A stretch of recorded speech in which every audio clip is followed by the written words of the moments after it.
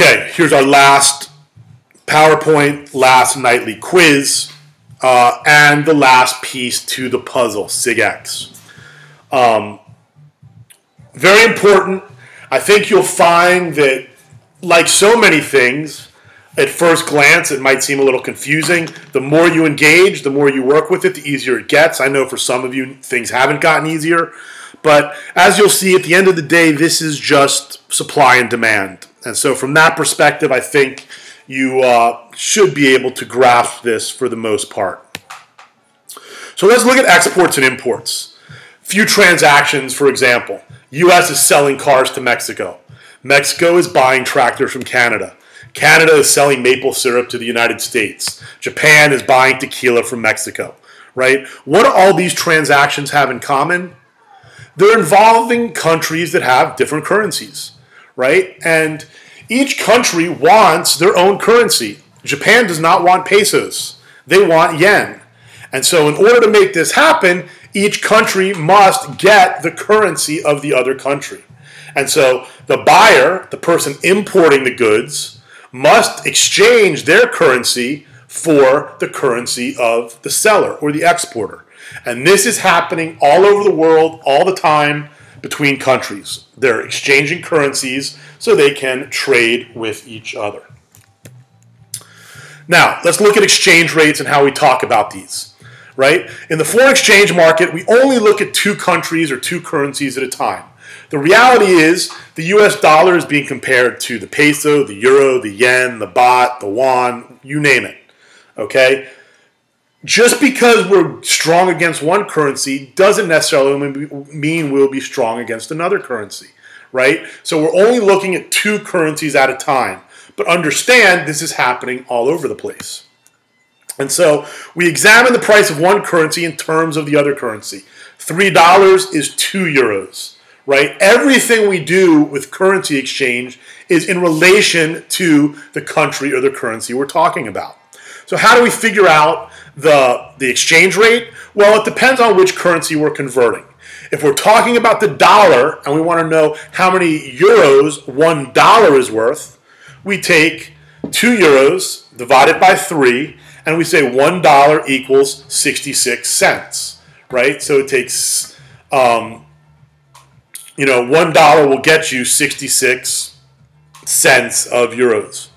And if we're doing this the opposite way, 1 euro in terms of dollars, we divide 3 by 2, and 1 euro will get us $1.50 or $1.50. Okay, we're gonna do something like this, and I think you'll see that again, the more you work with it, it becomes easier to understand. Now, let's take a look at supply and demand. As I said, all this is basic supply and demand. Okay, so the foreign exchange market, you need to think. When we go to Japan to buy something, we're not exchanging currency in Japan, okay? Imagine, I like to describe it as this mythical marketplace, this big, beautiful looking bank in the middle of the ocean, one in the Atlantic and one in the Pacific. They're tied together. This is our foreign exchange market, okay? This is where everyone goes, to these two places to exchange currencies. We're not going to Japan. Mexico is not coming here, okay? This is happening at this mythical market. This is what's known as the foreign exchange market, okay? And what happens is when you go to a market, when you go buy a shirt, or you buy a TV, or you buy a beer, or you buy well, you don't buy beers. When you buy a dinner, you don't get it for free. You have to provide something. And the same thing happens with currency. Right? If I'm buying yen, I demand their currency. If I'm buying something from Japan, I need yen. I demand yen. Well, how do I get yen? I must supply my currency. And so I supply the dollar. Okay? So let's take a look at an example here, and I'll show you how this works. So here's a transaction between between United States and Europe. Okay? You don't always have to draw both graphs. I'm showing you both graphs here because I think it's easier to visualize, okay? So on the left, we have the dollars. Our horizontal axis is quantity of dollars. The vertical axis is euro per dollar, euro over dollar. How do you know the label? The easy way is whatever is down here, we have dollars, goes in the bottom on the vertical axis. So it's euro per dollar. Over here we have quantity of euros, and over here we have dollar per euro. Now, one thing I also want you to take notice of. You'll notice that in one graph, the demand curve is blue, and the other graph, the demand curve is orange, right? And so the reason for the demand curve being blue and the supply curve being blue is because demand and supply move at the same time. If you're moving the demand in one graph, you're going to move the supply in the other graph. If you're moving the supply in one graph, you're going to move the demand in the other graph. So this is an example that I think most of you can understand. I think many of you have been to another country, whether it's Mexico, South America, Europe, Canada, doesn't matter. If Europeans are coming to vacation in the United States, what do they need? They need dollars, okay? And so what is going to happen is the demand for dollars is going to increase, okay? Well, how do they demand dollars? What did I say they needed to do? Well, they needed to supply euros. And so they supply euros.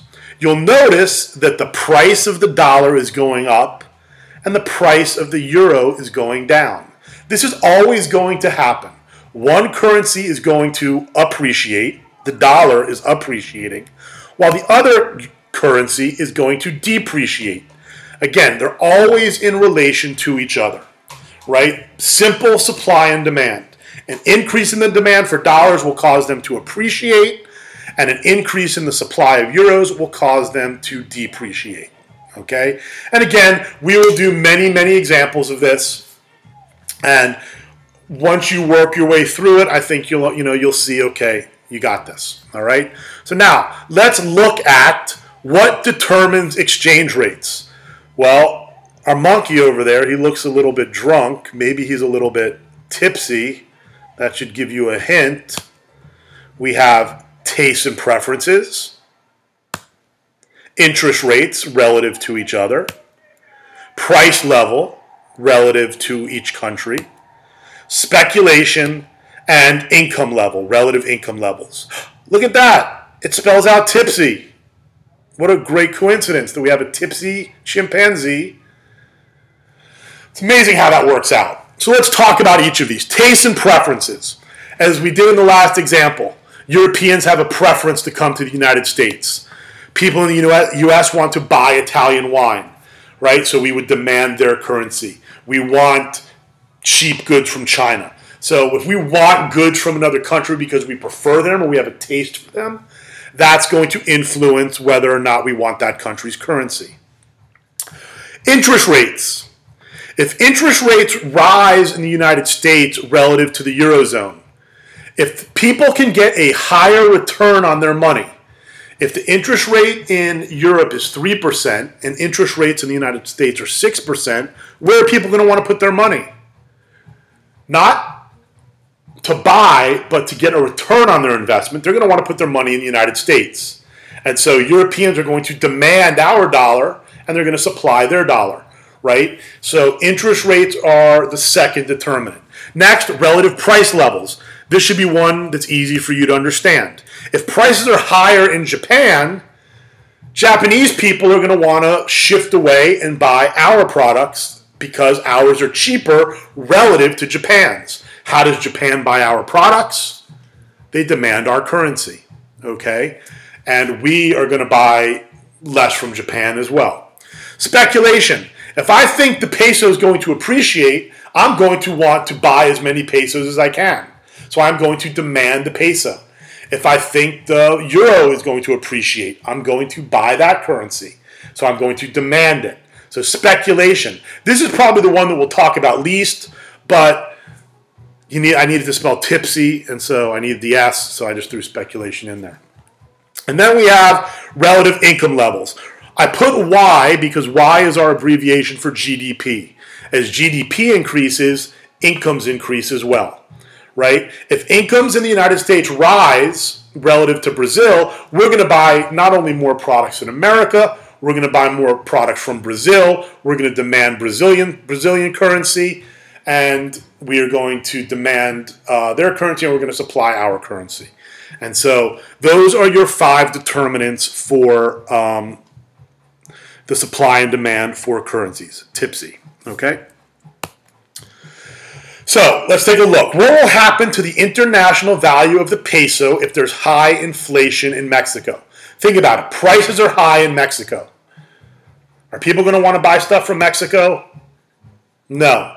They're not going to want to buy higher priced products from Mexico. So we're going to demand less pesos, and Mexico is going to supply more of their pesos because they're going to look for cheaper products around the world. How does this look on our graph? The demand for pesos is going to decrease. The supply of pesos is going to increase. And that is going to cause the peso to depreciate. Okay? Generally, we're not going to look at double shifts like this, but just give you an idea of how this might work, right? We could do one or the other. Maybe do both, but generally we just look at one or the other.